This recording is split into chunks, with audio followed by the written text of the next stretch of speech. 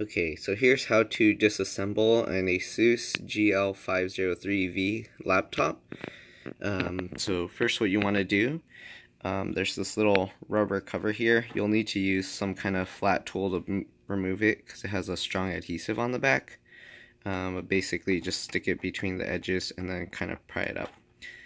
Okay, once you got that, you'll want to remove all the screws. So there's 1, 2, 3, 4, 5, 6, 7, 8, 9, 10. So there's remove all those 10 screws. Then you'll probably want to use a flat tool to pry this up as well. So let's see if I can do it with my nail. But yeah, so lift it like that. There's some clips around the top and bottom.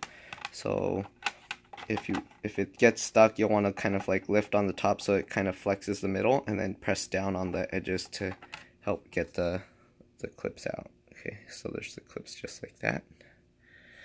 Alright, once you do that, there's a few screws under here. You don't need to remove the screws for the hard drive or the SSD, but you will need to disconnect this. So just grab the little tab and then you just pull on it.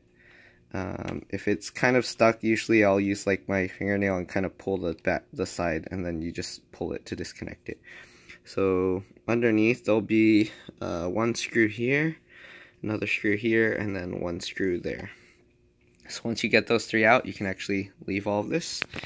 You want to go around the edges. So I found if you can kind of get underneath, and then while you're going, you can like slide your nails along the edges like this to undo the clips.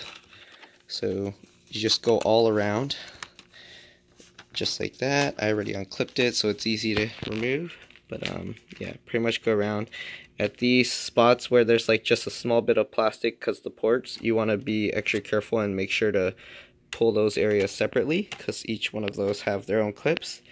And once you go all the way around, you can actually just lift this up just like that.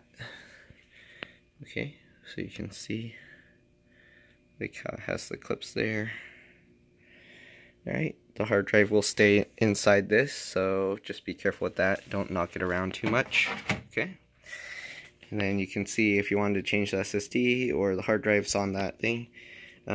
So usually what I'll do is I'll always disconnect the battery first. So I did that already, but you basically just grab the two edges and kind of pull it, wiggle it sideways, and then disconnect that, and then hold the power button to drain any power just so you don't damage anything.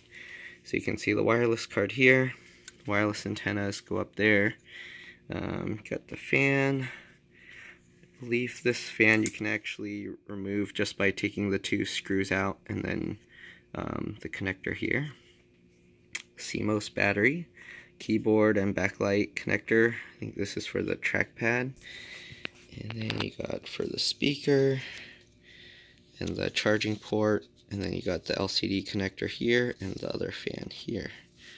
So it looks like if you want to change stuff on this, it's pretty simple. There's two RAM slots. There's already one here. There's an open one here. So yeah, it's pretty simple. To remove the LCD on this one, you actually have to take the whole screen out because the way it's built, it gets in the way, the base. So you'd have to open the screen 90 degrees and then take these screws out and make sure to disconnect the Wi-Fi connectors and this. But that's pretty much it. If you have any questions, feel free to leave a comment below and I'll get back to you as soon as I can. Alright, thanks for watching. Bye.